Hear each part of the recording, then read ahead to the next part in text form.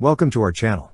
Don't forget to subscribe and put likes, because your support is important for us. And here we go. In 2024, the Swedish government extended the Swedish Armed Forces mandate to further enhance their military training support for Ukrainian citizens. This expansion builds upon the appreciated assistance provided thus far, with Ukraine welcoming the continuation of ongoing training efforts and the potential to expand previous initiatives. Swedish Minister for Defence Pål Jonson emphasized the value of Sweden's training assistance to Ukraine and highlighted the pressing need for additional training, especially in maritime areas. With this extended mandate, the Swedish Armed Forces can strategically plan training activities throughout the year, ensuring minimal impact on the development of Swedish military capabilities. This expanded mandate enables the Swedish Armed Forces to proactively schedule annual activities and swiftly respond to urgent Ukrainian training needs as they arise. Moreover, it allows for bilateral or multilateral training, whether conducted in Sweden or another EU or NATO member state, and grants Ukrainian units access to Swedish territory. The training program draws from experiences in 2023 and assessments of new training requirements arising from recently formed capability coalitions within the Ukraine Defense Contact Group framework.